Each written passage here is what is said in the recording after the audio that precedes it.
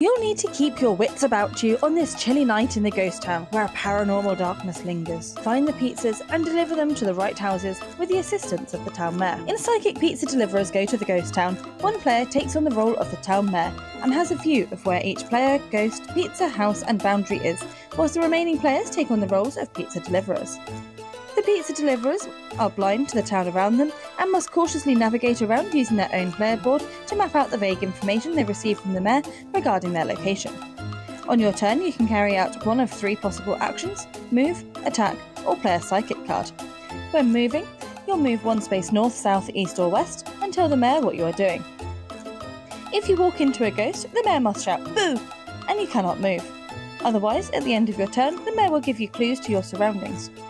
Instead of moving, you may attempt to attack a ghost in a space adjacent to you to clear your path, or play a psychic card to help you on your way to finding a pizza or the corresponding house. The first player to successfully find a pizza and deliver it to the right house wins the game.